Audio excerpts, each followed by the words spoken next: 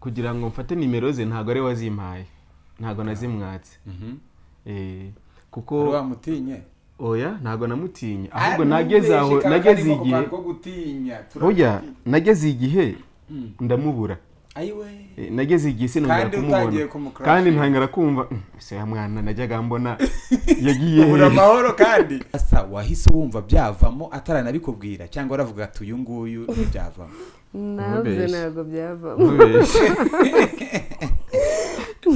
nese mvuga ko bitavamo cyambere ni pasiteri ako kandi kari keza rwose pe ntabwo ko pasiteri abandi baba bashaka abapasiteri unyumvire kandi ikintu cy'agaciro nicyo bigize kurusha ibindi mu gusenga Imana rero nsaba ibintu bibiri niba uyu muntu uje ari umugabo wanjye ubwo nshakira urukundo urumye yego rumukunde rugurumana niba kandi atari noneho kaburiremo kimwe nyine simbyumve yego noneho bizamena imbaraga zo kumuhakanira wapi ngewe no mu busore bwanjye cyangwa akazabwira abandi baririmbye uko namuterese we oya ngewe byose najyaga mbitinya nabaga nzi ko mfite uburenganzira bwo gutereta nubwo ndi pasiteri noneho wari usanzwe ibyo bintu oya buretse ko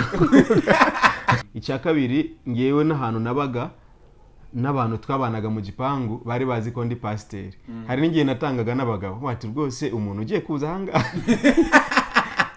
ni shiri wanjye dufitanye gahunda rwose nimuze kubona umukobwa yinjiye mu nzu y'iwanjye nimukeke hari ibindi ukabanza kwisobanura nk'aho hari urubanza kugira ngo ibidahari wumve ko bidahari kandi bizatume utishima ku munsi wawe rero nese ko warize cyane amarira iyo yabaye menshi muri buriya bukwe buriya wari wishimye nari nishimye guhera wasohoka muri dote amarira kandi ukoze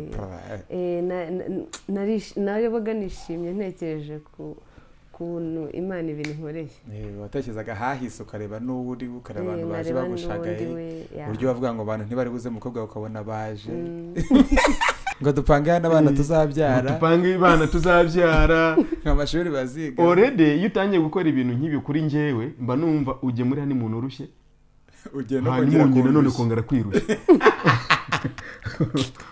usubira none ibyo ni nabyo biruhije cyane none ni nabyo biruhije uzi gupanga ibintu by'ubuzima mugiye kubamo utazi igihe uzarangiriza ubwo buzima ni ibintu biremereye mu by'ukuri ntago nge nigeze mbikora sinzi niba yarategerezaga ati buriya wasanga mu kanya ari butangira ikiganiro agakayi ko kwandikaho karihe ngo twande buriya wasanga yari afite agenda byarantunguye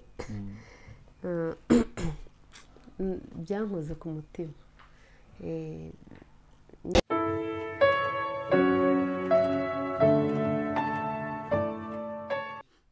ndabasuje inshuti za Nkundagospel nizere ko mumeze neza nizere ko muri abantu bari mu Rwanda bari hanze y'igihugu cy'u Rwanda mu diaspora agiye atandukanye twizere ko mumeze bon ibyo muri mugora akora byose Uwiteka abahire ahire imigambi yanyu ibyo muri muragerageza gukora abantu bafite akazi abakiri kugashakisha namwe tubabwire ngo Uwiteka abashyigikire nibigenda neza natwe tuzafatanya namwe gushima Imana uyu munsi uri murashima Imana ikinge mfite amashimwe mu mutima wanjye Imana yakoze byinshi kandi byiza nawe hari icyo washima Imana nubwo hari bitarakunda ariko hari ibyo Imana yakoze nitwa Fidele Gatabazi iyi ni Nkundagospel be informed be transformed ibyo tukugezaho cyangwa se ibyo tuguha ibiganiro buhamya byose nibyo kugira ngo uhinduke kandi mu buryo bwiza David ari kuri kamera ariko hari n'abantu muri kubona amasura yabo beza cyane nimuseka nibwo beza cyane wow umeze mute tumeze neza cyane umva ntimuri kuvuga kandi ngiye munumva ko ndavuga cyane tumeze neza cyane cyangwa abageni bavuga gake tumeze neza yego reka tubwire umuntu ufunguye iki kiganiro ngo ugiye kumva iyi couple bajya kuganiriza byinshi kandi byagufasha ushobora kuba uri umugabo ushobora kuba uri umusore nabwo babuvuyemo vuba ibyo byose biraza kugufasha ikindi kandi ni n'abapasteri nabyo biri buguse kugufasha. Ikindi niba utarakanda subscribe cyangwa se abone ubikore kugira ngo ujye ubona ibiganiro byacu ko hari ibiganiro bishya dushyizeho. Twitwa Nkundagospel, tugeze mu rugo rw'uyu mushumba witwa Ijambo. Pastor umeze neza? Tumeze neza. Ukiri umusore rero buriya kukwita pastor no kuri byarangoranye, ariko Imana ishimwe ko sigaye mbivuga nta soni mfite confidence kabisa. Kubera mfite madame. Ubuse wowe nisese bwo wumva bimeze neza, sibwo mva riri gusana neza. Birabishimangira. Diane umeze neza? Umeze neza cyane. Amazina yanyu yose nayavuze, ariko nagiye mvuga rimwe damu ushobora kuvuga nandi nta kibazo. Duhera ariko ladies first. Nitwa Nshuti Diane. Nshuti Diane, wow, witwa neza kabisa. Mwakoze. Yego. Nitwa Pastor Kalimbiro Ajabu. Kalimbiro Ajabu.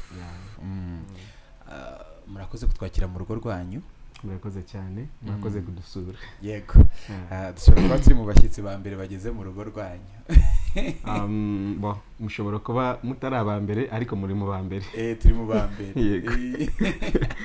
Tujye kuganira rero, iyo umuntu ari umukobwa cyangwa se ari umusore aba yaragiciye mu bintu byinshi kandi ashobora gusangiza abagenzi be bikababera impamba. Iyo abantu babona abantu bakoze ubukwe, bubatse ingo, bimeze neza, bari kukubona mu ikanzu mu gatimba, bari kubona muri costume, mu by'ukuri ntago ari ibintu umuntu atoragura mu muhanda, ni ibintu umuntu agira uruhare mu guharanira. Kugira rero ubigireho bisaba iki, bigenda gute, nibyo tugira ngo tuganire, cyane cyane ko byo mu rugo byo ntimuramenye byinshi cyane kuko nibwo mukirugeramo, ariko nanone hari n'aka experience nako mumaze kugira. Tumaze kubibonaho da. Mumaze kubibonaho. Reka rero dusenga Imana kugira ngo abariyo ibe umuyobozi w'iki kiganiro, ari umuntu ugikurikiye mu by'ukuri aze kunguka, ari namwe kandi muze kunguka mu bwo gutanga ubutumwa bwiza kuko Imana yabahamagaye. Karibu Pastor gusenga. Reka dushime Imana, Mana nziza, Mana yo kwizerwa. Ndagushimiye cyane kandi ndaguhimbaje kubw'ineza n'ubuntu bwawe. Turagushimira ko uduhaye ubuzima, tukaba turi bazima uyu munsi.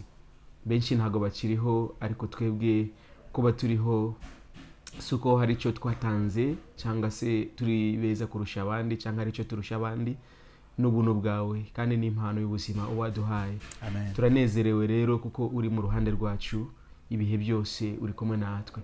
Uyu mwanya rero dufite abashitsi badusuye, ndakwinyize Mana kugira ngo ubane natwe. Umwanya tugiye kumarana ube umwanya w'umumaro ukomeye, haba kuri twebwe n'abaza kurikirana ikiganiro tugiye kugira muri kano kanya, ndetse n'abashitsi badusuye kugira ngo kino kiganiro kibeho. Nkundagospel, ndagushimiye rero kuko uri mu ruhande rwacu. Turasenze kugira ngo Mwuka wera abe hagati yacu kandi imbaraga zawe zibe hagati yacu. Amagambo yose avugirwa ahangaha abe yo gushyize izina ryawe icyubahiro, kandi ubuhamya butangirwa hano buzabuhamya bugenda winjire mu mitima y'abantu bazabwumva, buzane transformation. Ndagushimye mu izina rya Yesu. Amen. Amen. Amen. Turongeye turakwakira wowe ukurikiye ikiganiro, turongeye kandi twakiriye couple ya Ijambo ndetse na Diane, nubwo turi mu rugo rwanyu ariko namwe turabakiriye by'umwihariko kuri Nkundagospel. Murakoze cyane kutwakira. Diane ukunda kurya iki cyangwa kunywa iki kugira ngo abe aricyo tukwakiriza?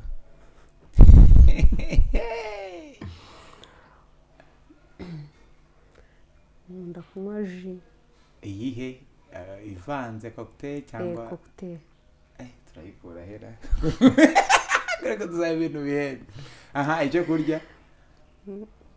Icyo kurya nkunda ubugari. Aho kabisa, urubondo wanjye kabisa. Urumurya ubugari. Ushatse ko utabukunda se Pastor? Ndabukunda. Ubihakanye? Ndabukunda. Cyangwa ubwo uhise utabukunda cyane kuko Diane abukunda? Mpise mbukunda. Wasanga Diane yarabukundaga ahubwo atarabukundaga yarabukunze kubera abukunda cyane ahubwo kurusha. Ntabwo wabukundaga niko ushatse kuvuga? Najyaga mburya ntabukunda cyane, ariko ubu mpise mbukunda. Ukunda iki Pastor? Mu busanzwe ukunda iki kurya cyane? Nkunda ibiryo abana bakunda. Ikiriti. Kunywa? Kunywa nikundira ka fanta kitwa Fiesta. Wazi byose ni iby'abatoto batoye. Ndoroheje. Uroroheje kabisa. Diane, mu by'ukuri reka dusubire mu bukumi bwawe, cyane cyane ko utabuvuyemo kera n'ejo bundi hashize. Warutaga kuzagira urugo rwiza biciye mu zihe nzira? Hari uburyo umuntu avuga ati ngiye ngomba kugira urugo rwiza, ariko ukavuga uti bizace se mu zihe nzira? Ngomba kuzaba nkunda umusore umeze gutya na gutya gutya na gutya. murakoze. Nk'uko bivuze narotaga kuzagira urugo rwiza, bikantera no kubisengera. Yego. Ariko mu inzira zo ntabwo nari nziza.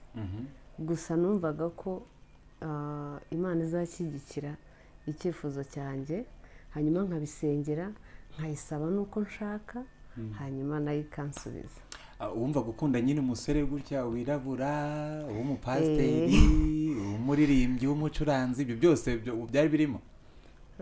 Ntabwo byari birimo, ariko icyari kirimo, nakundaga umusore yego wirabura, ntabwo nkunda abasore b'inzobe.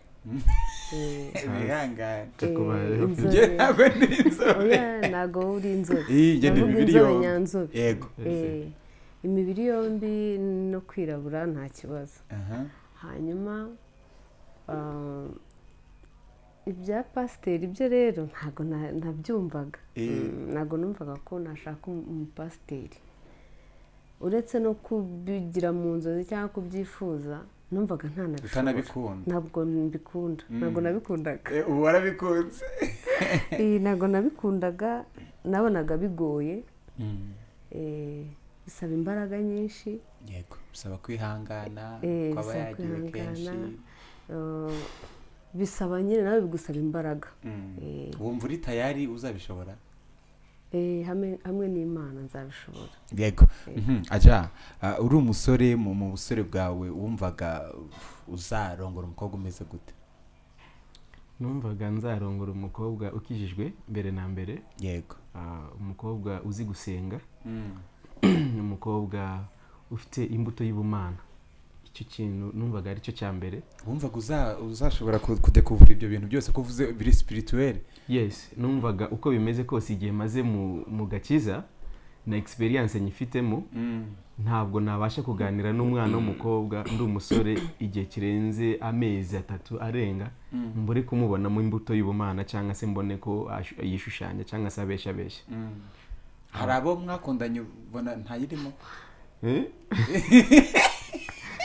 Urumva hari ukuntu uba udateretana n'umuntu ariko mukundana, ukabanza ari inshuti yawe, ari inshuti isanzwe, uvuga uti yenda nazamutereta mu gihe runaka mbonye. Yes.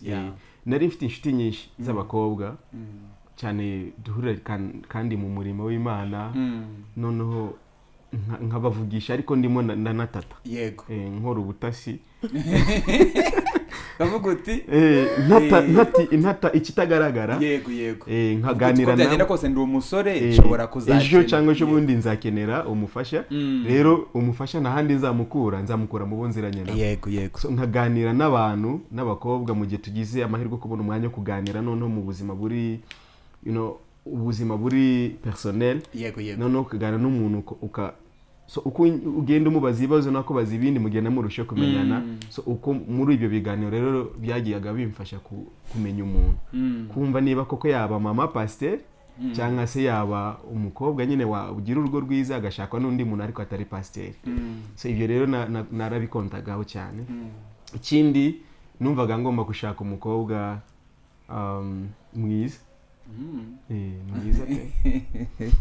Umukobwa mwiza. Kubera iki se abapasiteri mujya mutwigisha ngo ubwiza ngo baka umutima ngo ibiki n'ibiki, kuki isura wayihaga agaciro? Ngo ubwiza bubaka umutima? Hari ubwiza bwo ku mutima, hari n'ubwiza bw'inyuma buri physical. Ngo inyuma rero ngo si ngombwa ngo ni ngombwa cyane. Ngo n'ubundi ngo amuzana ngo ari mwiza. Abo bababesha ngo nukuri ngo ngere ngo numva ngo Imana izamitiramo ngo ari uwo. Icyo nemera ni kimwe. Icyo nemera ni kimwe, nuko amaso y'abantu ntagareba kimwe. Yego. Hari uwo nshobora kubona nkabona ni mwiza, nkuko ndeba madamu hano nkabona arenze abakobwa bose n'abadamu bose ubwiza. Nako biri.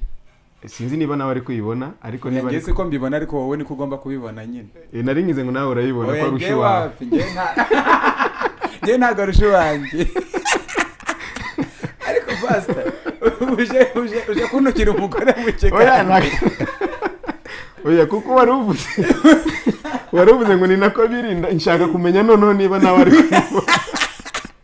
Ariko Imana ishimwe ko bigaragarira buri wese. Imana oya buriya ubibona nyine nkaho nk'umugabo ariko abandi rwari urwenya twari duteyemo ariko numvaga uko bimeze kose amaso y'umuntu areba bitandukanye n'ayundi. Yego. Kuri njyewe numvaga ngomba kuzashaka umukobwa mwiza. Kuri nje wo ndeba nkabona ni mwiza. Iyo physical appearance physical appearance nayikontagaho kubijyanye n'ibyo numva nkunda n'ibyo numva nakwa appreciating. Yego. So abandi rero nk'ibyo wari umaze kuvuga ngo hari abavuga ngo uriya si mwiza cyangwa iki, uwo ushobora kwita ko atari mwiza hari undi umureba akabona ni mwiza. Yego. Kuri nje numvaga ngomba gukonta icyo kintu ngomba kugitindaho. Ndagira ngo abasore bumve icyo kintu neza kuko uri kubivuga n'umupasiteri. Ese nta vangirwa riba ririmo iyo uvuze ngo nzashaka nkuko Diane yavuze ati nkunda umusore wirabura ibiki, nkunda umukobwa gutya w'inzobe uteye gutya, abantu babyumve ntabwo aba ari ubuyobe. Haruva ngo hoya ngo ngiye muzajya mu butayu ngo nimpa ngo mugufi ngo nuko ngo nimpigikara ngo nuko ngo nimiki, nta kibazo kiba kirimo. Umuntu haba harimo ikibazo. Ikibazo navuga kiba kirimo nuko iyo uvuze ngo ntabwo ugomba kubirebaho uba wirengagije uburyo Imana aremye umuntu. Uburyo Imana aremye ikiremwa muntu harimo kwifuza. Icyo gice cy'umubiri cyifuza kikareba ibyiza, kikareba ibibi, kikareba ibintu kikabyishimira cyangwa se kikabyanga, ubu kirengagije. Kandi ntabwo kuba turi abarokore tuba tuvuze ngo twabaye abanyamwuka gusa ntitucyambaye umubiri. Ntabwo urugo ruzubakwa spiritual. Yes. Ikiremwa muntu cyuzuye mu buryo bubiri. Mu buryo bw'umubiri ugomba kurya, ugomba kwiga, ugomba gukora ibishoboka byose byatuma ubaho neza mu buzima bwo kwisi bw'uyu mubiri. Warangiza ntiwibagirwe igice cyo mu mwuka ugakora ibituma igice cyawe cyo mu mwuka kibasha kubaho neza, kikahorana iriya relationship n'Imana. Ubwo rero umuntu wibwira ngo kuko akijijwe atagomba kwibanda ku byiza, aho harimo ubuyobe. Haba harimo ubuyobe. Ni ko byemera nawe ko umukobwa afite amahitamo yuko umusore na shape isanzwe usibye n'ibindi izindi characters, avuga ati agomba kuba ari umusore wirabura, agomba kuba ari umusore mugufi, agomba kuba ari umusore muremure, se agomba kuba ari umusore gutya na gutya. Ubona ko ni uburenganzira bw'umuntu kuba yahitamo ibyo bintu cyangwa ni ibishitani mu izina rya Yesu dusenga Imana ubituzaniye ni uburenganzira bw'umuntu nanjye uko mbyumva. Ni uburenganzira kandi ntabwo bikuraho ubukristo. Ntabwo bikuraho ubukristo. Wowe icyo ukora ukora amahitamo yawe, ariko amahitamo abanjijwe no gusenga. Iyo usenze rero amahitamo yawe biramacinga. Uvuga ngo urasenga ariko Imana ikanaha agaciro ya mahitamo. Uvuga ngo niyo usenga uravuga uti Imana urabizi ko nkunda ibi n'ibi. Wow, which is good. Ngarutse gato kuri icyo, tugaruke ku rugero rwa Yesu. Yego. Yesu mu buzima yabaye hano ku isi yagize experience y'ubuzima bw'umubiri, agira na experience y'ubuzima bwo mu mwuka. Yego. Mfashe nk'urugero igihe yaragiye ku musaraba bagiye kumubamba, yarasenze, yabanje gusenga kuko yabanaga ari igikombe kirenze ubushobozi umwana umuntu wambaye umubiri yakwihanganira. Asaba Imana kugira ngo Imana ikimurenze, kandi yari yaravuye mu ijuru abizi neza ko agomba gukinywera. Ariko igihe cyo kukinywera kigeze asaba Imana ngo ngo Imana indenze iki gikombe. Ahita asoza ijambo ryiza cyane avuga ngo ariko bye kubuko nshaka. Aho rero n'umukristo agomba guhagarara. Wifuze nk'umwana w'umuntu urebe ibyiza, nurangiza mu gusenga kwawe. Nge nifuzaga ko byagenda gutya ariko bibukushaka. Aho rero niho uje gukiranuka. Uvuga ibyo wifuza, nurangiza ubisaba Imana, numara kubisaba Imana usoza uvuga ngo ariko bye kubuko nshaka bibukushaka. Kuko iyi Imana uyihaye umwanya wo gukora uko ishaka, iguhereza bya bindi wasabye cyangwa se n'ibyo wibwiraga ko ari byiza kuri wowe kandi atari byiza, ibigukuriramo ikaguhereza ibyiza kurushaho. Yego. Pastor, wabonye Diane bwa mbere ryari? Diane bwa mbere namubonye 2018. Namubonye turi mu giterane. Noneho namubonye ngiye gusenga iwabo tujye kuririmba ku rusengero rwabo. Noneho korari yabo yajyaga izi wacu natwe tukajya iwabo, nkajya nza no gutraininga, njya gutraininga korari yabo, nkajya mubona mu baririmbyi. Mu byukuri nta nubwo twanavuganaga, keretse twahuraga mu nzira nkamusuhuza akansuhuza, tukabona turaziranye mu murimo w'Imana. ni muri za 2018. hari ibintu bita ngo first sight first inspiration, just ukubonye umuntu for the first time ugatumva hari akantu kakudomye nubwo nta kintu wavuga cyangwa nta kintu wagira, ariko iyo sight ya mbere gahita ako kantu kambayeho ako kantu kambayeho ndibuka naranabimubwiye muri 2018 irangira. Twakubitanye, hari igiterane nabaganjamo buri munsi. Igiterane cyatangiraga ari kuwa kane kigasoza ari ku cyumweru, cy'abazungu bajya baza buri mwaka, bakiriwe na Pastors Family Fellowship. Hanyuma rero icyo giterane nabaga nshinzwe muzike n'abaririmbyi. Yego. Noneho nabaga ngiye Kabeza, cyaberaga Samuduha kuri Miracle Center. Iyo nageraga Kabeza kenshi mu masaha, sinzi ayo masaha, narahageraga hariya ku muhanda umanuka Miracle Center, hari umuhanda uva Alpha Palace, wo hasi winjira mu muhanda ujya Kabeza. Wa undi bakoze mushya. Hariya rero nakundaga kuhamusanga muri amasanze ahantu yabaga agiye nanjye ngiye. Noneho umunsi wa mbere nkubitana nawe, nibwo namurebye arenga, ntago yambonye. Icyo gihe yateze n'akagare, yurira akagare mbona aragiye, ariko ngewe nkomeza naturutse inyuma ye, urumva ahita atega akagare ntaramusuhuza karamurenza. Ndangije ndahagarara, ndamwitegera mureba bamurenza, ndahagarara, ariko numva mu mutima wanjye hari akantu gasigaye karasigara. Ntiyabimenya, ntabwo nari mfite contact ziwe. Hanyuma ku munsi ukurikiraho turongera turahurira, none ndamusuhuza, aratega, ntega nyuma ye, ariko tugenda tumukurikiye. Noneho ariko nkagenda numva ari kunyattractinga mukunda. Noneho umunsi wa nyuma w'igiterane twongera guhura noneho ku rusengero, yanakererewe, yaje tusoje, ndamusuhuza n'abandi bapaseri turi kumwe, turatandukana. Noneho Diane tukajya tuhura noneho mu rusengero, nta na nimero ya telefone nafashe icyo gihe. So urumva kuri ejo bundi muri 2020 gutyo dutangiye kuvugana, noneho mfite nimero za telefone, nibwo ibyo byose byagarutse. Icyo gihe wari ufite umukunzi wundi? Ntawe nari mfite. Muri icyo gihe za 2018 ubona Pastor Jabu aza gutraininga korali n'ibiki, nta kantu kaje ku mutima? Nta kantu kaje kubera ko ngiye nari mfite umukunzi. Wari ufite umukunzi. Abakobwa bo biranagora niyo kazaho ntabwo wabyitayeho. Ntabwo wabyitayeho. Ni biki wabonye kuri Ajabu ukimubona muri icyo gihe, nubwo utamukundaga ko wari ufite umukunzi, ariko wabonye ari umusore umeze ku buryo ari kugusobanurira umuntu ati muti ujya muri korali cyangwa se tujya duhurira mu biterane gutya na gutya, namudekriva gutya, ameze gutya, ni umusore uteye gutya na gutya gutya na gutya, wari kumuganiriza nk'umuntu gute? Bwa mbere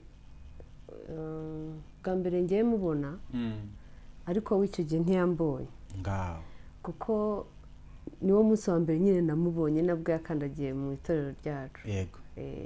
Uwo munsi rero ni nabwo yatanze ubuhamya bwe.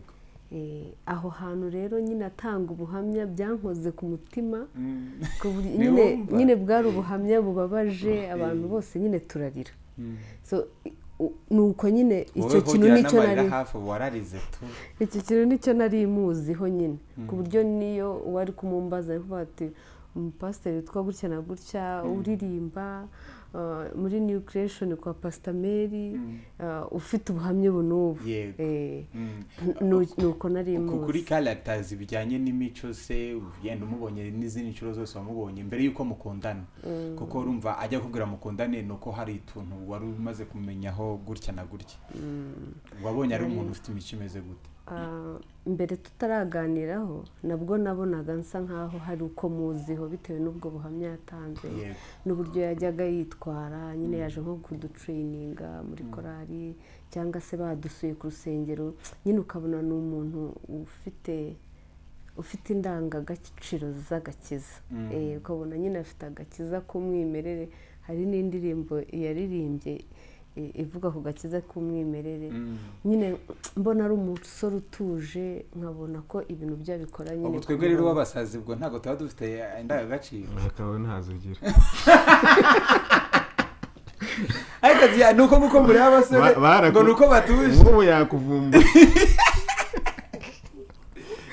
ko umuntu atuje ntiyatuza se afite ibindi bintu bitari byiza birashoboka hari igihe umuntu atuzanya ikintu muri we ariko ako tureba ntako narebaga nyine kwiga gutuza uretse utuza bro ntabwo nabishobora nigeze mbigerageza nyizana umugore arambwira tumva uyu se twashakanye mbabarira we wintuburira nese ko mwese mutuje cyane yenda nubwo ntarutse ubu bigenda gute hano mu rugo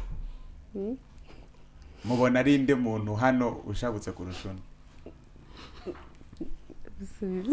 ninde pastor ni wowe ni Diane umuntu ugize ite ushabutse kurusha undi madamu wanjye arashabutse kundusha ego rero kuko wavuze ngo uritonda ubwo ariko nibyo mubaze niko bimeze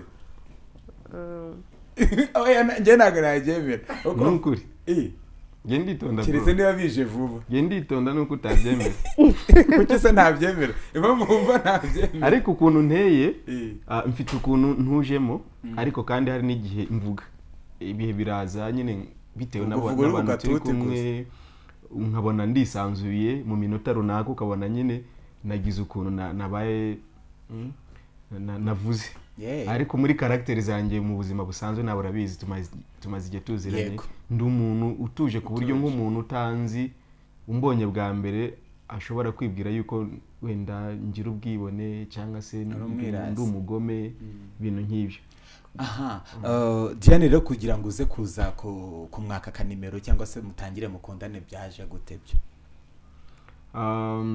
kugira ngo mfate nimero ze ntago ari wazimpaye ntago nazimwatse kuko wamutinye oya ntago namutinye ahubwo nageze aho nageze igihe oya nageze igihe ndamubura ayiwe nageze igihe sinongera kumubona kandi ntangara kumva se ya mwana najyaga mbona yagiye ubura amahoro kandi kandi harashize hafi nk'umwaka urenga harashize nk'umwaka urenga rwose nta makuru yenzi najya no ku rusengero rwabo simubone agutangira kujya ujyayo uhangayitse kandi si umukunzi wawe oya wibyita gutyo oya nibyo ahantu ari urukundo utangira kuvuga se byagenze gute ugatangira kwibaza ibibazo kandi atari n'uwawe sinzi niba ari uko byagenze ariko icyo nzi cyo ni uko nageze igihe numva nshatse kumenya amakuru ye yego nsaba nimero ze nzisaba umuntu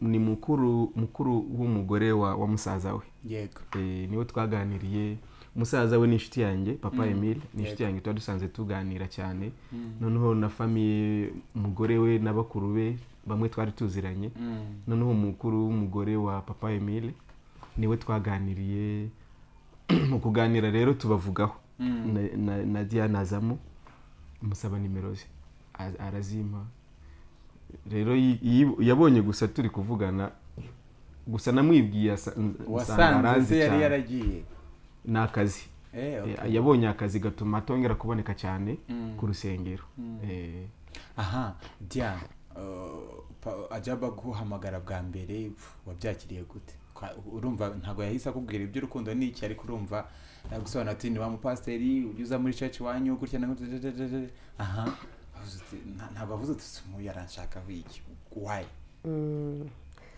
of course yaranyandikiye kuri WhatsApp iyo umuntu yanditse rero mbere yo gusubiza hanze ukareba ifoto kuri profile ndebye kuri profile mbona niwe ndamubwira usaje ati ariko wari ukiri kumwe na wa mukunzi wa mukunzi ntabwo wari uraho uri singo ndaho ndi singo yaje neza shaho Imana yari yambaye ngo musange muri icyo gihe muri icyo gihe umva wagiye neza rwose icyo gihe rero anyandikiye ndebye mpita mbona niwe nanjye musubiza nk'umuntu umuzi ahita ambaza wamenye se ndamubwira Pastor Job kabisa ati rufite nimero yawe njye nayo nari nkifite ariko ndebye ku ifoto aransuhuza bisanzwe ati se nari ngiye no mu kazi ese uri bize navuga ndacyari mu kazi ati se ahubwo n'utaha turavugana. Ubonye bikomeje se ntiwatangiye kugira ubwoba mana yanjye ibi ni ibiki?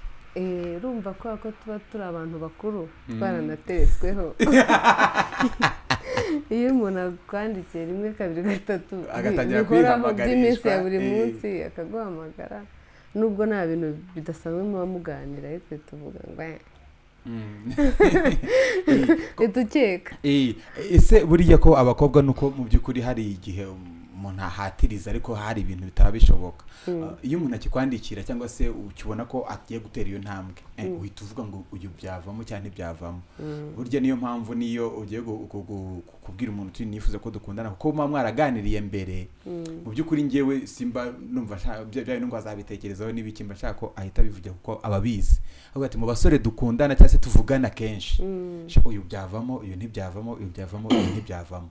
Pasta wahise wumva byavamo ataranabikubwira cyangwa aravuga ati uyu nguyu ntibyavamo? Nabyo ntabwo byavamo nese mvuga ko bitavamo. Niki cyaje kugukonvenka rero nyuma kugira ngo wumve byavamo? Warasenze umuhanuzi araza cyangwa wararose? Nta muhanuzi waje na nubwo narose ariko narasenze amaze kubimbwira yabimbwiye numva nyine mu mutima nta kantu karazamo ariko nanga kubyigizayo. Abantu dusenga nyine tuba dufite ukuntu mworoheje mudahita mukubita kuko ubu ndakwiyamye pana n'ibiragiza togo kurya andi ajaba itera mu bitaro bakajya gukansaringa. Icyambere uba ugomba kwera imbuto. Kwera imbuto se ku buryo wakunda n'umuntu utamushaka ngo nukwera imbuto? Mu buryo nyine nk'uko umuntu aja gusanga ukagira ikinyabupfura agapfiriyo nta kibazo. Rero ikintu cyatumaga numva bitavamo cyambere ni pasiteri. Ako kandi kari keza rwose pe. Abandi baba bashaka abapasiteri unyumvire kandi ikintu cy'agaciro nicyo bigize kurusha ibindi. So rero ikintu cyaje kubamo aho hagati nyine narasenze avuga ntigizayo isezerano ryanjye kandi nanone ntinjira mu bitari ibyanjye mpubutse. Mfata igihe cyo gusenga. Mu gusenga Imana rero nsaba ibintu bibiri. Niba uyu muntu uje ari umugabo wanjye ubwo nshakira urukundo urume rumukunde rugurumana. Niba kandi atari noneho kaburiremo kimwe nyine simbyumve noneho bizame n'imbaraga zo kumuhakanira kuko urumva bimbwira twagize igihe cyo gusenga. So rero urukundo rwaraje nyine rundusha imbaraga ruba rwica ahubwo noneho ruruta n'urwe. Niko byagenze kuko uwamutereye ivi uwamupropoje yashyushye ari gutegura anniversaire yawe byagaragaraga yuko ari ruruta rwawe. Niko byagenze. Aja kugira yo successful gutyo mu by'ukuri warasenze nawe kugira ujye kuri kocora urivuga cyane cyane ko rira jambo rigora cyangwa we ntiryakugoye? Ntabwo uburyo nabimubwiyemo nabimubwiye urumva nkuko yabitangiye abivuga abantu bakuru buriya baraganira ugahita utangira gukeka umuntu. Uyu muntu nta kindi kimugenza. Niba ari pasiteri akaba anyandikiye ku munsi wa mbere ntambwire message niba hari message Imana yamuhaye tukaba tudasanzwe tuganira cyane ntanambwira tuzaze kuganiriza kuri biro ndagushaka ngo ufite ubutumwa cyangwa ndashaka guhugura akabona mu gitondo uramusuhuje nimugoroba uramuvugisha cyangwa se nakumama. Ese ko hari uburyo twumva abakobwa ugahita uvuga uti we ntibizavamo cyangwa ntibizavamo ukurikije uko akuvugishije, wowe wumvaga ariko kuvugisha ijwi ryiza? Ya kubera yarasanzwe anyubaha azi ko ndi pasiteri, kandi uko kuntu twari dusanzwe tuziranye byatumaga tuganira nk'abantu baziranye kandi bubahanye hari mu kinyabupfura. Ese ntiwagira ngo ukavuga uti ibi bintu bidakunze uko umubano wanjye usanzwe na Diane ko ushobora guhita usubira inyuma?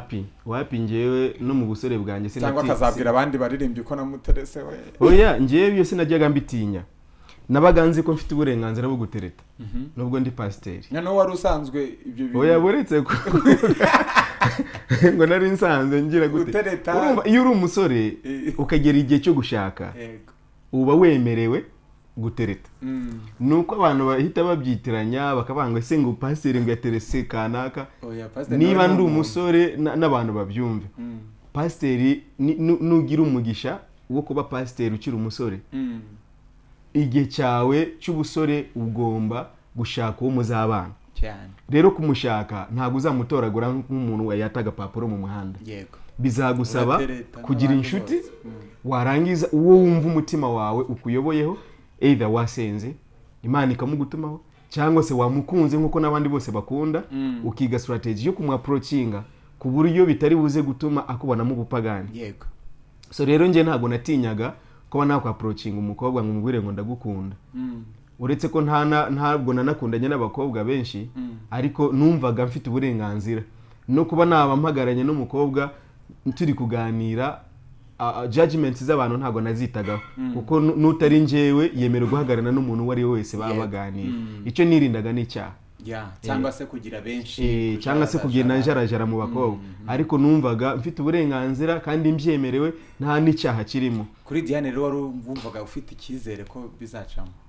Diane rero mu kuganira nawe numvaga nabanje gutindamo, tugenda tuganira buhoro buhoro nza kugera igihe cyo kumva nkaho mfite icyizere yuko nimbivuga biri buze gukunda bitewe n'uburyo nabonaga arimo ararespondinga kuri message zanjye.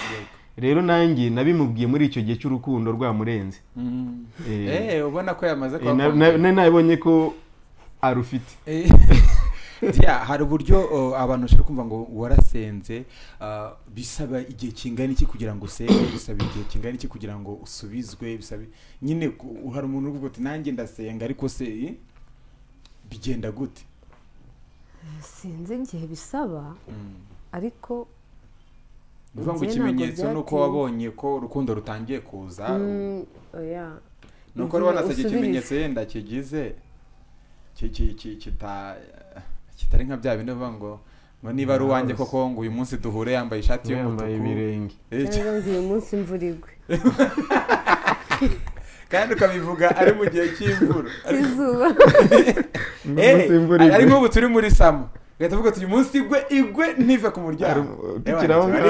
Dukiraho ngaho petit frère yigeze gukundana n'umukobwa, none araza arambaye ati reka nkubwize ukuri, ibintu byambayeho, ibintu nasaba Imana byose byabaye, ngure niwe mugore wanjye. Yasaba Imana ngo nibahura nawe agasanga yambaye t-shirt y'umweru, niba ari ngo ni iki umupira w'umweru hejuru, t-shirt cyangwa Lacoste y'umweru hejuru, niba ari n'ipantaro yirabura sinzi, ngo ndamenya ko ari cyo kimenyetso cyuko ari wanjye. Sibagiye babarakubitanya yambaye uko nguko yari yavuze ati Mana yo mu ijuru kanaka niwe mugore wanjye. Mana ari ibimenyetso byoroshye biza gusoza umva barabanye barakundanye, undi we azi ikimana ngo yamubwiye twigeze muri iyo mipira n'ibyo bimenyetso. Igihe kize kugera umwana umukobwa undi muhungu amutera inda, biganaga kuri kaminuza, umukobwa ahita aba ari ukuraho na connection. Umukobwa niba yaje kubana na wa muhungu ubu ni umugore yibereye aho ngaho, umusore asigarana ibimenyetso.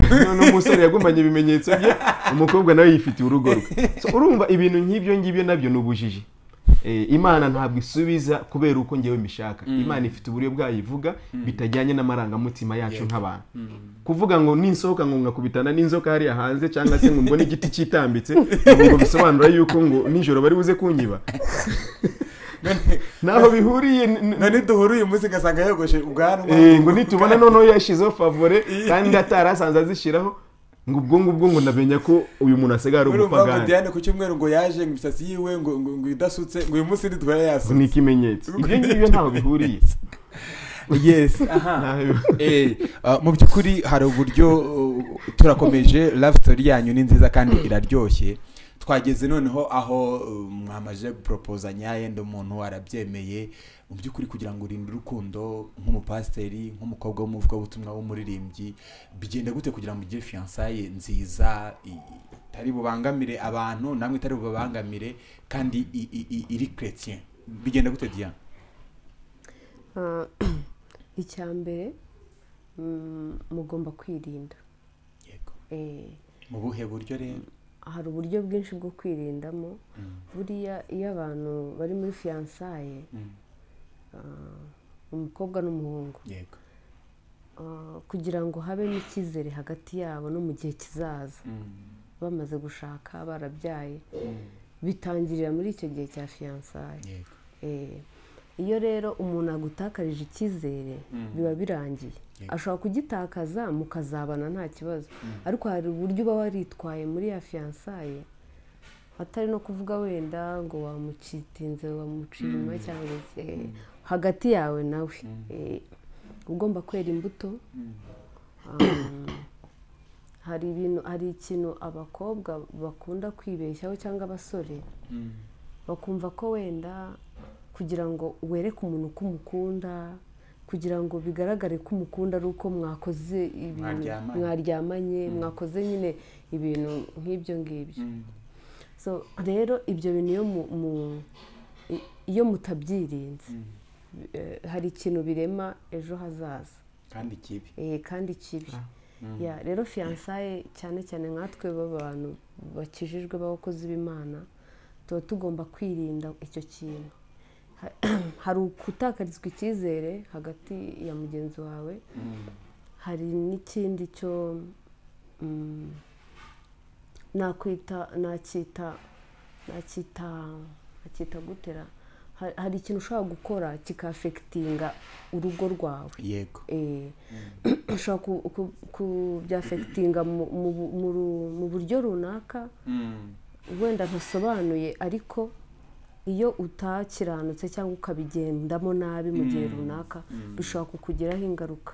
Yego pastor, bigenda gute kugira ngo umusore agire fiançaye nziza kandi ya gikristo? Fiançaye nziza ya gikristo kugira ngo bikunde ni ukwirinda. Ni ukwirinda mu buryo wenda reka mbuvuge nko mu buryo bumwe. Abantu bakundana igihe cyose bahuye bagahurira ahantu habonyine, ahantu hari private, biroroha cyane kugira ngo satani abatege umutego bakaba bagwa mu cyaha cy'ubusambanyi. Ushatse kuvuga ko Diane atagusuye muri ghetto? Reka mbanze nsoze.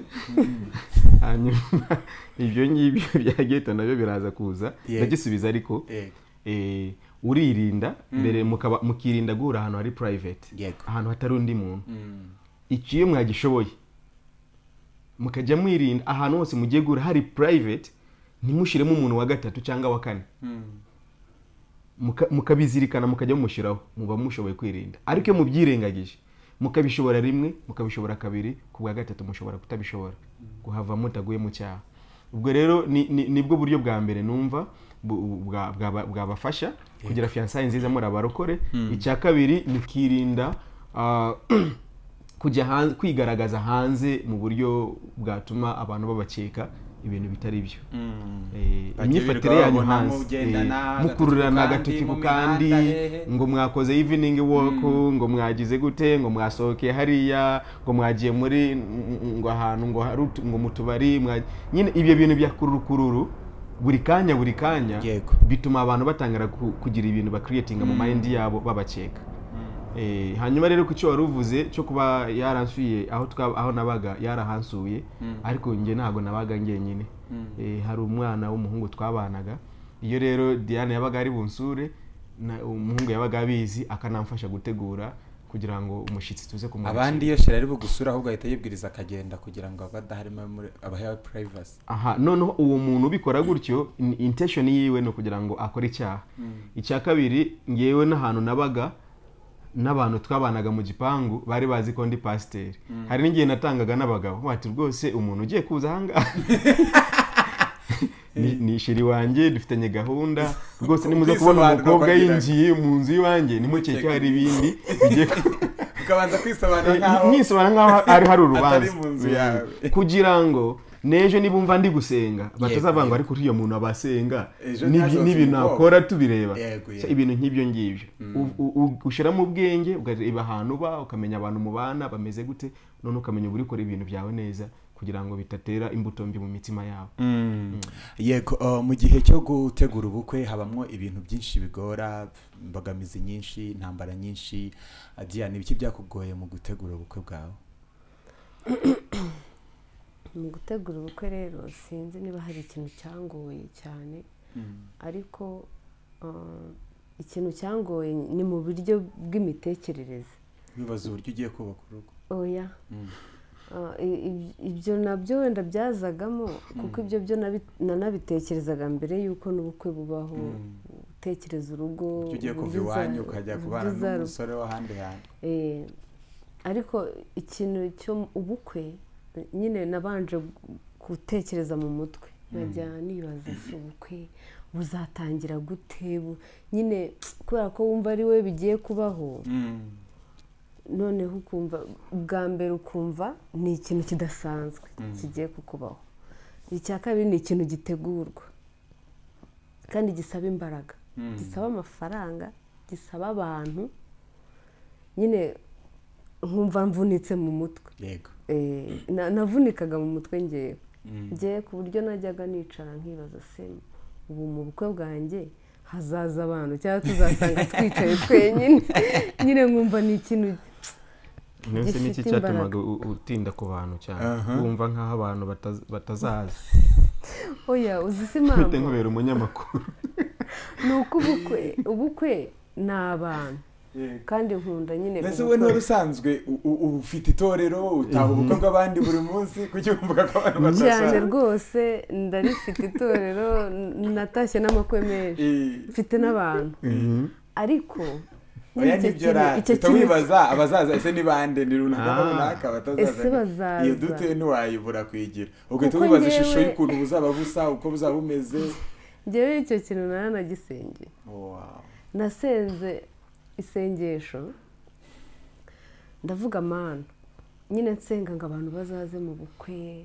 Nsenga kera ntarabona akazi, nyine hari ahantu nari ncumbitse nafite n'akazi, ndi umunyeshuri. Haba nk'ubukwe ku rusengero rwacu tugira nyine ikintu cyo gushyigikirana abantu, mwatashya amakwe mwese ukabona mwaje, amatsinda yose yabyitabiriye. Noneho ariko twabamo turi muri ibyo bihumva umuntu wese yabaga ari tayari, yashatse agakweto, yashatse agakanzu, yarabitse udufaranga two kujya muri salo kuri uwo munsi. So icyo gihe yari igihe cy'ubushomeri, nta mafaranga ntaki. Nyine hari igihe kimwe na kimwe najyaga nsiba ubukwe mbona nta mwenda mushyashya wo gutanga, ubwo ati ntajya mu bukwe nsa nabi, nkabyihorera. So rero mu isengesho ryaraje numva binjemo nsengera n'abantu Imana ibahe icyo kwambara kugira bazantahire ubukwe basa neza, nyine kugira bazabutaye kuko hari umuntu utabutaye kuko Yesu wumvaga abantu bagomba kuza mu bukwe bwawe bambaye neza, usengera n'imyambaro bagomba kwambara nyine kugira badasiba. Pastor nibiki byakugoye mu gutegura ubukwe nawe? Ako kantu ariko yaravuze ni keza nubwo wakibagiwe. Narakibagiwe nanjye ndumva ko kana ari sawa, narakibagiwe kandi nari ngiye kubura ikintu nambara mu bukwe bwawe kubera isengesho utasenze. Wowe niyo ubura imyambaro ukambwira ngo niyo wabuze sinari kubyemera. Ahubwo Imana mise ntekereza ko kubera isengesho Diane yasenze niyo mpamvu nabonye ikintu nambara nza mu bukwe bwawe. Ni ukuri kuko njye sinagusengeye ngo ubone imyambaro. ntuze mbeshye sinabesha uwo ni ibiki byaguchallenginze byukuri ikintu cyanchallenge uko buryo barambwiraga ngo abantu bakoze uko ngo ndabubashye ngo ndabemeye ngo mana we ngo birarushya ikintu cyanchallenginze cyambere n'amafaranga nari mfite amafaranga ariko ari abantu bayafite nkora bije y'ubukwe wizeye nayo ndayabara ndayabara barangije barantenguha ntibayampa numva birambabaje ariko naje kusanga Imana yarabigizemo uruhare kugira ngo ikunde inyereke imbaraga zayo kuko amafaranga nari nizeye yanjye bwite numvaga mfite neza nta n'igiceri cy'icumi nabonyemo nisanga nta mafaranga mfite nisanga nta mafaranga mfite ariko Imana icinzira mu buryo butunguranye mpita mbona amafaranga abantu baranshyigikira akemura ibibazo byose ngira ngo urabizi ni nawe wabaye MC ubukwe bwanjye urabizi waje mu manama abiri ya nyuma so nagize ubukwe bw'amafaranga menshi kandi byatangiye nta n'igiceri ngifite kuko ayanjye bari bamaze kundesova bamaze no kumbera ko ntayo nzabona ndiheba aho hantu rero nahise ngira ikibazo gikomeye ntangira kwibaza uko ndibigenze ntangira kurara ntasinziriye ntangira gutangira gushakisha ubundi buryo kandi bitarananutse ntago nananutse Imana yarankavarinze Imana ihita inkemura icyo kibazo gikomeye nari mfite impa amafaranga yo kubikemura ibyari bigoye cyane hanyuma mbona abantu baranshigikiye yego gutumiranya mbona bibamo nabyo challenge ntago byakugoye kuri tuvuga sanga runaka sinamutumiye we kandi yari umuntu we byarabaye abantu benshi na nubu ntago nabato no ikintu challenges nuko mu bukwe nabyibutse kwa gatanu ubukwe buzaba kwa gatandatu hari umuntu wampamagaye arambaza kana ko aramuhamagaye waramutumiye nisanga ntaramutumiye kandi ntangira n'umuntu mukuru urumva n'umubyeyi numvaga nakabaye naragezeho nkamubwira iby'ubukwe nkamuhereza invitation uwo ngo bambwiye n'abandi batandukanye nisanga ntago nabikoze icyo nakoze rero navuze ati barabizi ko ntabanga barabizi ko nsa naho n'ubundi ndi njyenyine nubwo mfite abantu nanone mu buryo bumwe hari ukuntu ushobora kusa naho uri umwe kubera situation runaka ariko kandi ufite n'abantu so numva nabirangije kuba ntabatumiye byarangiye niba ari ikosa nzarisabira imbabazi ariko naje gushima Imana ko mu bukwe harabona agiye mbona baza wari wagiye kwatumira nawe niho haraba biranshimisha cyane narabibagiwe kuko njye noneho nta n'umwanya nagiraga umwanya muke kubera akazi akanya mbonye rero umunsi nduhutseho ntiruka mu byo kwitegura ukibaza umuntu ugatekereza ati wenda niba ntari bumugereho reka nze kumuhamagara gasoza nabyibagiwe barahari benshi ni benshi cyane no gusaba imbabazi ibyo by'umwanya mukeya ndumva yaribagiwe benshi yego ni ibiki byabatunguye mu bukwe bwanyu bwagenze neza hari umuntu uvuga uti Imana ubwo bwanjye bwarabije Imana numva nabusubiramo kuko Imana yakoze ibirenze ibyo nasabye byari perfect narabishimye mu by'ukuri iyo ukoze evaluation y'ubukwe bwawe ubona byaragenze gute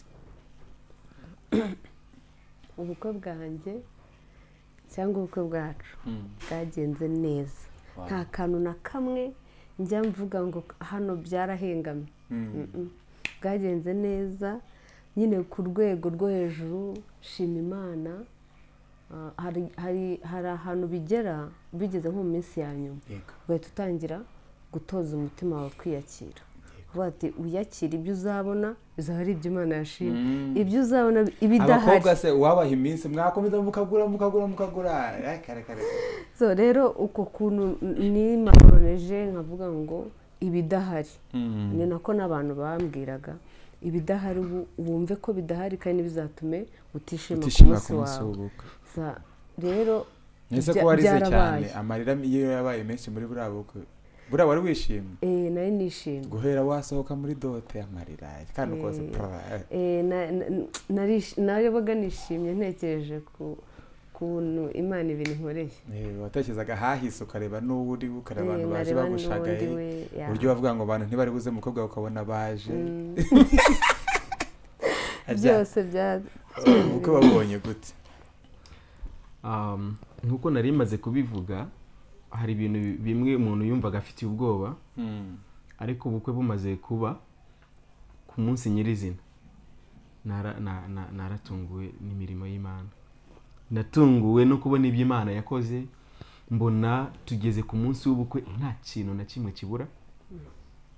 Bimwe abantu bavuga ngo buriya ngo ntegereje ngo buri kimwe cyose, ngo nibajya mu rusengero harakorwa akanama kagura fanta mu gihe bari kwifotoza abantu bari bikoramo bashaka y'imiheha. Natunguwe no kubona buri kintu kimwe, buri kintu cyose cyari kiri mu mwanya wacyo. Coordinateur ubukwe abantu twari twarahaye amafaranga ya booking, amafaranga yabo abura, twari twayahaye coordinateur kwa gatanu, ari uri buzi kwishura abantu bose tubizi ngo buri kintu cyose kiratunganije. Niyo mpamvu nabona guri pause umuntu akubwira ukumva icyo ari kukubwira, abandi bagenda bari guhuzagurika. Icyo ni ikintu gikomeye cyane nshimira Imana yakoze mu bukwe bwanjye, kandi wumve ko nari nabutangiye nta mafaranga afite, kuko nari nizeye Imana yahise yashira ku ruhande ikinzira. Yego, yashizeho inzira zitunguranye, abantu mbona bafite ishaka, mbona abantu baradukunze. Noneho ya myambaro Diane yavugaga abantu bose bari bambaye neza, my dear. Abantu mu bukwe bwanyu abantu bari babyiteguye. Nanjye nari nadashije costume nshyashya, narakubonye ndatangara bati ngo umusore sorry ati kandi nambaye muri dote se nambaye muri reception, n'abati uyu mupapa uje yambaye gutya aratwica araturangiza. Ariko nukuri reka nkubwire Fide, nashimye Imana mu bukwe. Imana dukore ubukwe bwiza butabuze ikintu cyari cyo cyose, bigenda neza.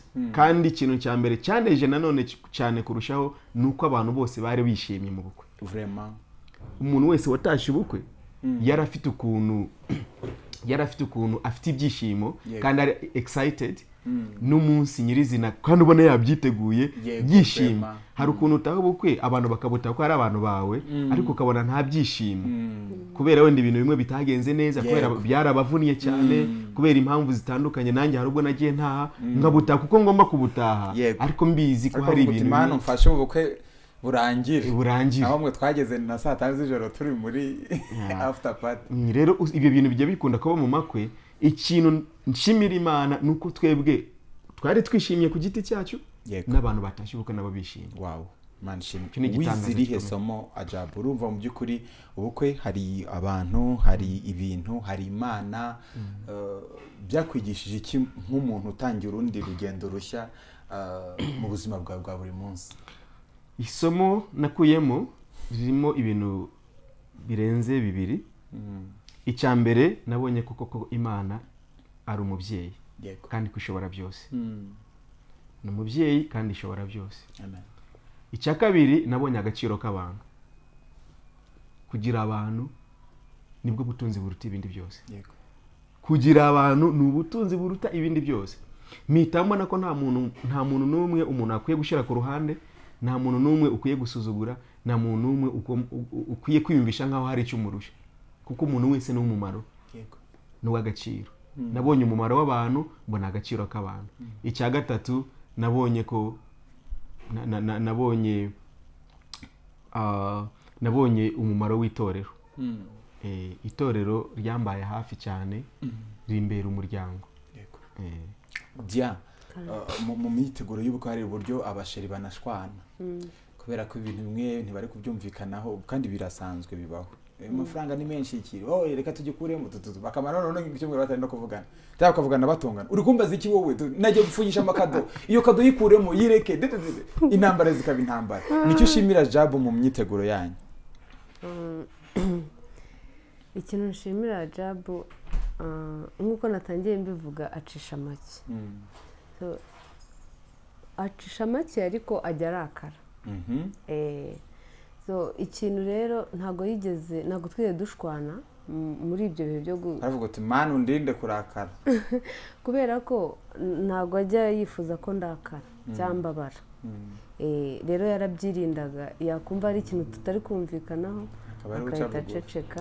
Ubwo wowe nawe wari ukaze rero. Yanaga ari ugukara, ahubwo yumvaga nazamura uburakari ndi bubabare kandi nyine ibihe tuba turimo bya nyuma biriya umuntu aba afite ikintu ku mutima njyewe twaranavugaga nkumva ndarize nta kintu cyabaye kubera uba ufite stress njyewe natinze no kubona konji nayibonye habura icyumweru ngo ubukwe bube so izo stress zarahuraga wenda bikahura n'ibintu bitaratungana rero nkumva mfite ikintu ntazi ku mutima cyagashiga niba ari icyagashiha ahubwo cyagahinda nagiyaga gutya waba twaba tuvuganye yashaka kuvuga nabi nkumva nyine ikiniga kiraje rero yirindaga ikintu nk'iki nanjye ariko nkirinda nyine kumubabaza tukitwara neza ku buryo n'umushumba wacu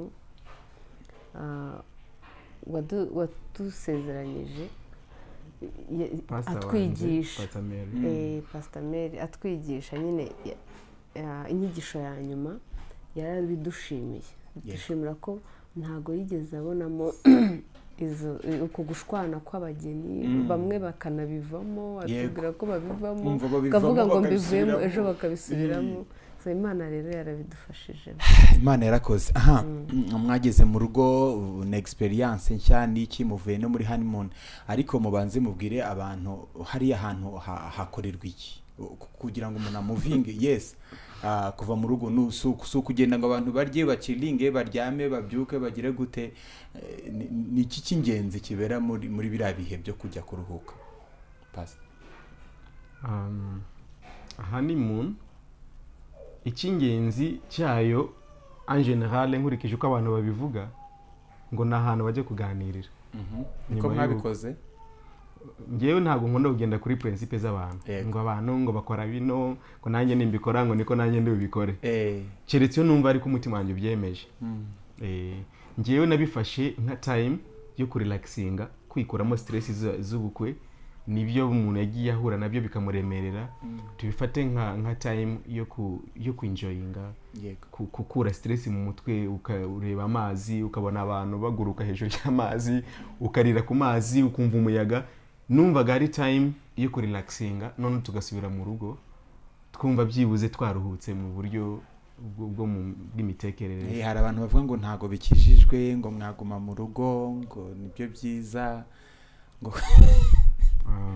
nibyo navugaga abantu ntago bafata ibintu kimwe nk'iyo honeymoon twagiyemo ntabwo twigeze tubigira ngo ibintu by'intambara ngo noneho ngo twicare ngo rero mvandi ngo tugira abana urabona ngo uyu munsi ngo twakoze uko turi muri honeymoon dusezerane ibi nibi rero rwose sinkunda ibi ngo nkunda ibi ngo bigenda gutya na gutya nigeze mbikubaza ibyo bintu ngo dupange abana tuzabyara nk'amashuri baziga already iyo utangiye gukora ibintu nk'ibi kuri njyewe mba numva ujye muri honeymoon urushye ugenda kongera none kongera kwirushya usubira none ibyo ni nabyo biruhije cyane none ni nabyo biruhije uzi gupanga ibintu by'ubuzima mugiye kubamo utazi igihe uzarangiriza ubwo buzima ni ibintu biremereye mu by'ukuri ntago nge nigeze mbikora sinzi niba yarategerezaga ati buriya ngo buri wasanga mukanya ari butangira ikiganiro agakayi ko kwandikaho karihe ngo twande buriya wasanga yari afite agenda agari kurakwiza dia pastor yarakuririmbiye mu bukwe wari ubizi cyangwa byaragutunguye wabyakiriye gute byarantunguye byankoze ku mutima nyine surprise iraryoha iyo ari yo yose iriya rero yo yari irenze yabana kabisa yari ubwenge kuba muri stress z'ubuko yarabonye n'umwanya wo kugukorera indirimbo ugira ngo kamara gukora isezerano kwambikana impeta neza akaririmba nyine yarabishimangiye nyine numva birandenze aravuga utunige mukobwa abandi barabeshya n'ubundi arabaruta yego wese ubu ntiwamupangiye kandi ga surprise twashaka kumuririmbira hano dore ntiwamuririmbiye ni ukuri ntabwo ndagapanga yes turimo turagana ku musozo ariko mu by'ukuri kuri experience mumaze kugira mu rugo pastor ubona ibyo watekerezaga cyangwa se uko warutaga hari uburyo nyine muri umuntu ari umusore utavuga ati mbyutse mu gitondo bari kunegurira gutya bigenze gutya na gutya ubona ari byo urimo cyangwa ubona Diane atagira neza agomba kugira? Ntekereza ko babivuga bitewe wenda n'umwana aho yakuriye iwabo ukuntu yabonaga mama we ategura papa wamuhakeya cyangwa se amago atandukanye umuntu agenda abamo ukagenda ubona uko babifata none utarabigeramo akumva ko nawe niko bigomba kuzagenda ariko hari n'utabikunda. Nk'ubuzima bwacu muri culture yacu inaha usanga nibyo byiyubashye ariko iyo ugize amahirwe ukasa n'utemberaho ukava nkina ukajya ahandi ahantu hari civilize cyane usanga ibyo batanabikora. Usanga buri muntu nikenera icyayi uragenda hariya mu gikoni ugisuke ukinywe, nikenera dushe urabizi aho iba irimo amazi ashyushye kandi ashyushye niba atanaharushyushya yawe nta bintu byo kurusha mugenzi wawe ngo ufite itegeko ryo kumanagura inkweto, ufite itegeko ryo kunzanira icyayi ku meza, ufite ndaryamye uze kunkangura iri ku meza, ibintu nk'ibyo ngiye. So mu by'ukuri ni byiza kubigukorera, ni byiza kandi umufasha wabigukoreye abikunze ariko ntabikore yumva nkaho ajyana umukozi waje akagira izo feelings zimwereka nkaho bimuremereye ari kubikora kuko agomba kubikora ariko biramuremereye, nta bikoreshwa n'imbaraga z'urukundo no kumva ko no I have to do this ku mugabo wanje. So biba byiza kubikora kubera bikunze, gusa nanjye barabinkorera mbona biryoshye ariko ngiye ukuntu kuko hari ukuntu nimereye, sinkunda ibintu by'ibyubahiro cyane, sinkunda ibintu byo kumva nkaho ndi ikigirwamana ahantu ndi ajya kugera gutya akabona musanze mu gikoni akabona nteruye terimusi ndayitwaye akibaza aho nyijyanye akabona nyigeje ku meza. So kubangamira ngo ubone yuko umugabo atari gushaka umuhake ntabwo bimbangamira ahubwo mba numva biryoshye kugufasha ubona ari byiza. Ibintu bakubwiye muri bride shower ujya ubona ariko kuri wageze mu rugo usanga nibyo? Batanga inama nyinshi nyine, hari ibyo ubona n'ibyo ubona atari byo. Yes, ubwo babitewe n'ingo zabo nyine bese avuga atewe. Ni ubuhe butumwa wumva waha abakobwa bagukurikiye mu by'ukuri bari mu rusengero? Hari abana baba bafite imico itari myiza, akaririmba ari muri worship cyangwa muri choir ariko agakora n'ibyaha, akaba afite umutipe asanga muri ghetto bakaryamana, akaba afite ukuntu acabiranya, akaba afite ukuntu wakura ibyinyo gira gute tuntu nk'utwo tw'udufuti kandi n'ubuna bakomeza kuvuga ngo mana uzampa urugo rwiza. Urumva hakaba n'undi mu by'ukuri utegereje Imana uri pose uri gusenga utuje nk'uko Diane yari atuje. Abo bose ndagira ngo bahe ubutumwa tugere ku musozo. Murakoze. Ubutumwa natanga mpereye kuri wa mukozi w'Imana, wa mukobwa uri mu murimo w'Imana ariko akagira n'ibindi akora hanze bidahesheje Imana icyubahiro akabivanga kandi nanone agakomeza gusenga.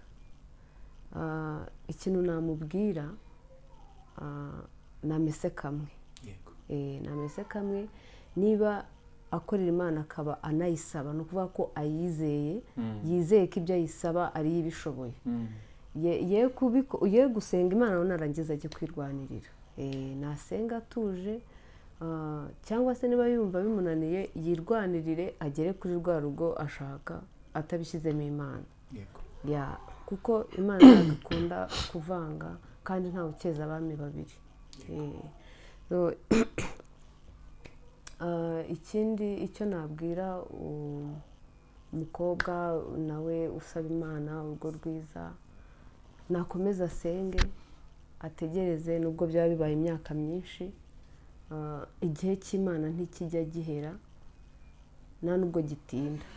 Ku bantu tuba tubona ko cyatinze ariko Imana kuko ari cyo gihe cyayo nyine ni igihe kiba ari igihe ku Mana. So bihangane rero bakomeze bategereze Imana.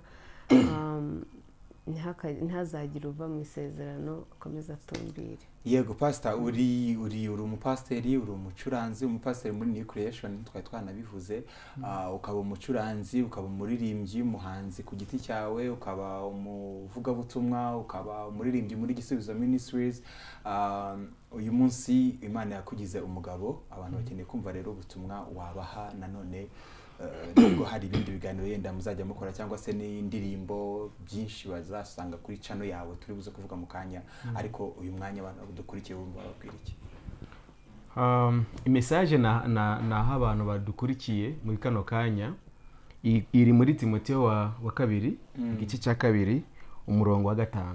Yego, haravuga ngo kandi iyo umuntu ashatse kurushanwa mu mikino ntahabwa ikamba keretse arushanijwe nk'uko bitegetswe. Karabaye. Ndashaka kuvuga ku ikamba. Iyo hateguwe amarushanwa, ni Paulo ni Timotheo wanditse aya magambo, haravuga ngo umuntu ushaka kujya mu marushanwa kwiyandikisha kumavushiraho itangazo ngo hateguwe amarushanwa, ntabwo umuntu ahabwa ikamba kubera ko yandikishije mu barushanwa, ahubwo ahabwa ikamba kuko yarushanijwe neza uko bitegetswe. Ubuzima bwa gisore, ureka mbwire urubyiruko, ubuzima bwa gisore baba bumeze nk'abantu bari mu irushanwa. Iryo rushanwa rero buri musore buri mukobwa ari muri iryo rushanwa, ariko kugira ngo umusore cyangwa umukobwa azambikwe ikamba ntabwo azaryambikishwa nuko ari umuhungu ari umusore, cyangwa se ari yambikishwa nuko ari umukobwa. Yego, ahubwo azaryambikishwa nuko yarushanijwe uko bitegetswe. Bitegetswe gute rero?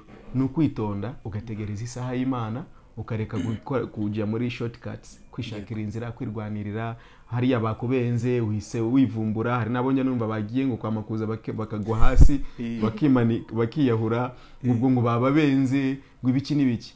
Umuntu yinjoyinga ubusore bwe, ariko ukazinjoyinga urugo kuko witwaye neza mu busore bwawe. Yego, iyo tujya gukora ubukwe bagiye gutupimisha kugira ngo barebe ko tutarwaye sida. Iyo munza kuba naritwaye nabi nkandura sida, kiriya gihe ubukwe bwari guhita buhagarara. Yego, na Diane nuko byari guhita bihagarara hariya. Ariko iyo umuntu arushanijwe uko bitegetswe, yego, ukitwara neza, ukareka kwandavura, ukareka kwisuzuguza, kwandavura mu by'isi, ugategereza neza, ukashishoza neza, ukareba neza, ugahitamo neza witonze, wambikwa ikamba. Uyu munsi navuga ko twambaye ikamba kuko twashoje icyiciro cyacu cy'ubusore neza. Abantu badushagaye, ababyeyi, inshuti bari bahari, namwe mwari muhari, mwarabibonye.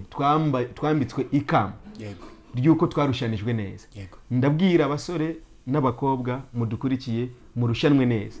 Mwambara ikamba ryanyu, ariko muzaryambara kuko mwarushanijwe neza, mwagejeje kuri finale y'amarushanwa. Mukomere rero, mutegereze Imana musenga, niyo kwizerwa, irabumva iyo musenze kandi izabasubiza. Ngewe nshatse nkoze ubukwe maze kugeza imyaka 34. Ni myinshi. Nta nubwo ari myinshi ahubwo ko numva ari myinshi.